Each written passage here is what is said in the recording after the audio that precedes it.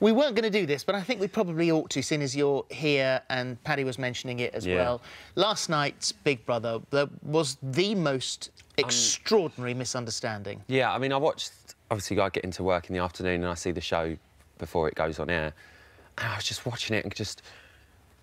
You could not have written what happened in that house. So what happened was that Angie had gone to the diary. Yeah, so Angie was obviously told off camera that David had sadly passed away, David Bowie, and she then decided she was ready to come back to the show, if you like, and she went into the diary room. We said, you know, Angie, like, we're ready now, and it was, OK, welcome back.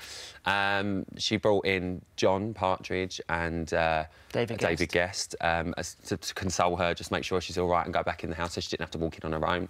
And she decided she weren't going to tell anyone.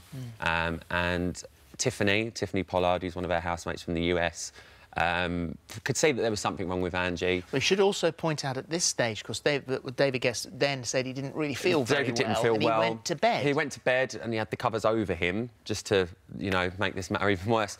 John Partridge, who was also had known what had gone on, was in the shower.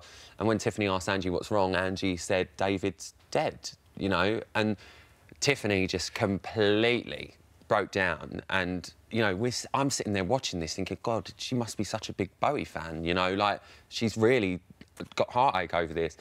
And Angie was even a bit taken back, and long story short, Tiffany thought that David Gest had passed away, and David, of course, is in the bedroom, cover over him. Darren Day went into the bedroom and uncovered him to see if he was. It was just the biggest, an appalling misunderstanding ever. A comedy of very dark errors. And they're Angie's words, comedy of errors. But I've got to say, you know, like Paddy was just saying about people on Twitter, a lot of people are saying, oh, it's so distasteful of Big Brother to show this. It's so...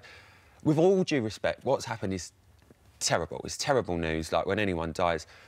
That was, as you've now seen, the whole day in that house was played out over this misunderstanding. But also there would have been nothing to show. No, but also the Big Brother is about the lives of people who are thrown together and their days within that house. And if their days revolve around a moment like that, which was the most gripping television to watch, then, you know, what sort of a show have you got? Completely. I mean, to those, you know, if you were that outraged, obviously... Just if you were that outraged, like, you know, all we can do is apologise.